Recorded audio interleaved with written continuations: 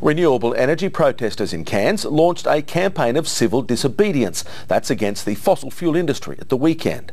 The Break Free Movement event, initiated by international climate group 350.org, is the first of what organisers say will be an escalated crusade. The colourful assembly called for a transition to renewable energy and an end to fossil fuel subsidies in the federal budget. Our existence is at risk. They just don't care. So I guess we've come to a point now where it's not an argument anymore, it's a fight, and we have to win it.